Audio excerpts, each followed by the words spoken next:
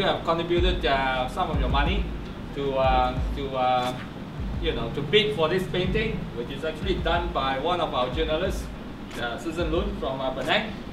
So finally we managed to get it for what, 3,000 something, right? 3,200. 3,200. So most of the people are already hopefully they will raise a lot more money, and just to keep the website going, something that we hope, I think we all want to support, keep it continue, so that at least also we see exactly how we can also be working with them. All right.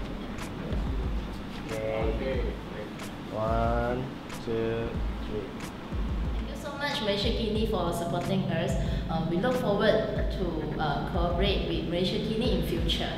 Yeah, and we have already raised 200,000, and we look forward to raise another 100,000 so that Merdeka review can survive for another half a year. Thank you. Drawing is done by our Malaysiakini journalist Susan Lun, who is based in Penang. The title of the drawing is Racial Harmony. It shows that a few women with different skin colors were able to live harmony in the country. So it basically expressed Susan's wish for harmony Malaysia. Thank you so much, Malaysiakini.